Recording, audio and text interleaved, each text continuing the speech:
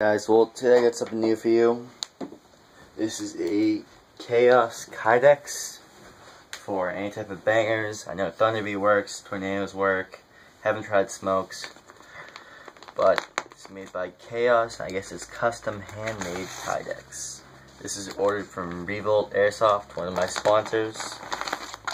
Over there. Alright, so here's what you get. You get one of the basic manuals, kydex, blah blah blah. I guess they make some pretty high-end holsters too. Also, Vision Tactical also makes some kydex, which I heard are a little bit better. This is only made with .08 inch kydex. And yeah, so I guess Vision Tactical makes better ones. Now this comes with a Alice clip to lock on to either. It can works with Molly, works with belts.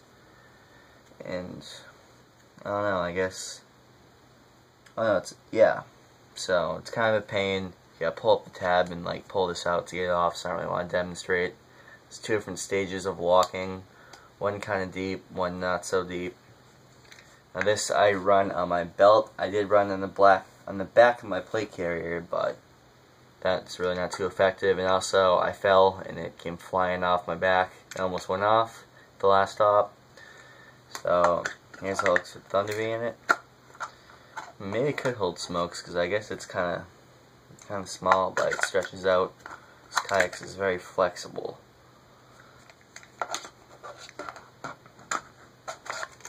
So here's how it looks with a Thunderbee in it.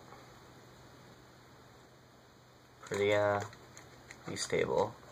Comes out really easily, but it still has a good hold on it. Like, it's not coming out unless you like really are jumping up and down for a while.